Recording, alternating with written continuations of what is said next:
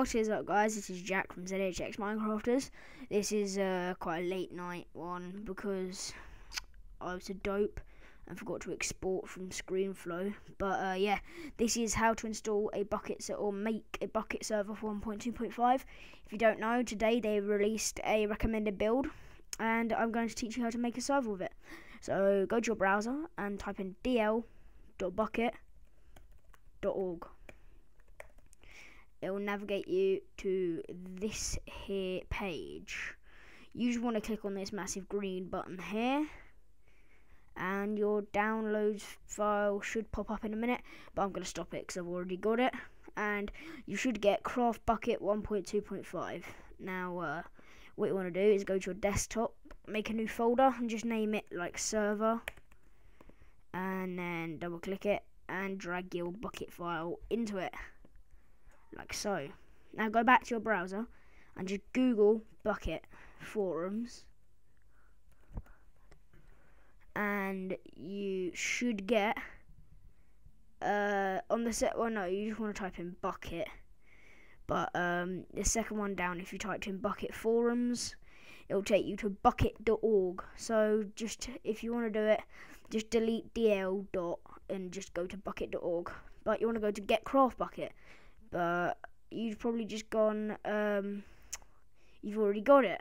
But here's the thing, it is, we're going to need a line of code from it. So if you didn't see what I just did there, on the main page, setting up a server, click on Mac OS X, and you should end up down here, and then go to step 3 and copy and paste these lines of code from bin bash down to the Java XM1. Now that's it with your browser, and that's it. Oh, and if I were you, I'd rename your craftbukkit 1.2.5 to just craftbukkit.jar, okay? Now what you're going to do is open TextEdit, like so, and then go to Format, Make Plain Text. So it should disappear the top bar. You just want to paste that code in and save. Now, I personally would call it something like launch server.command. You can have the first letters or whatever you want, anything, but it has to be .command. So you just want to save that. That's saved to my desktop, and it's got to be in the same file, in the same folder as craftbukkit.jar. Sorry, I'm a bit OCD with this. I like to clean up my stuff, which I'll do in a minute. There we go. Right, anyway, so look, if you double click this, it says the file launch server.command could not be executed because you do not have appropriate access privileges.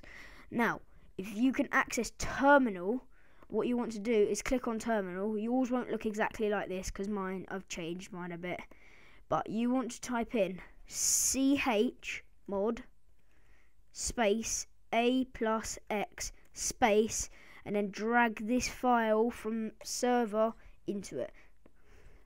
Then just hit enter, and that's done. Now if you double click this, oh sorry, that was my thing in the background.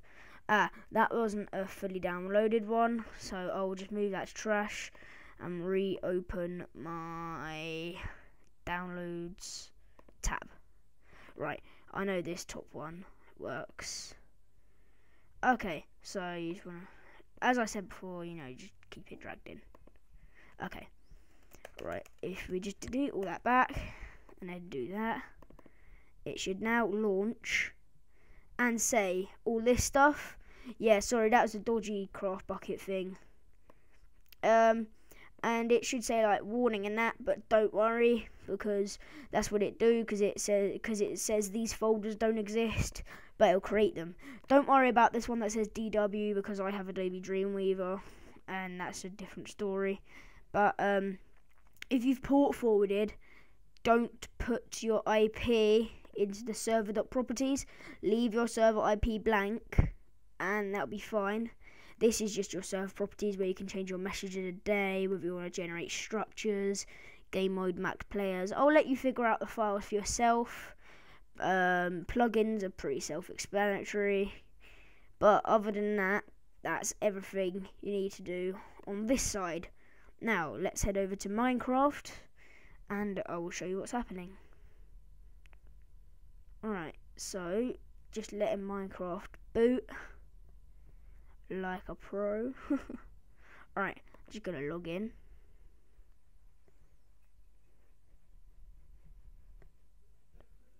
Logging in like a pro.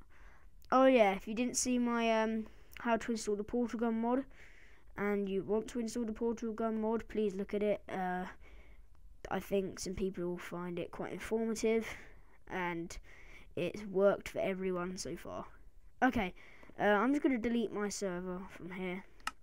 If you go to add server, just call it something like my server or whatever you need to do. But because you are the host of the server, you can type in local host. And as you can see, that works. But if you are port forwarded like me as well, you could also type in your port forward address. So, like, if you don't know your port forward address, you can go to IPChicken. You can go to IPChicken, and you can look it up, and it'll work the same way as I'm about to show you. So, as you can see, mine is 79.67.239.150.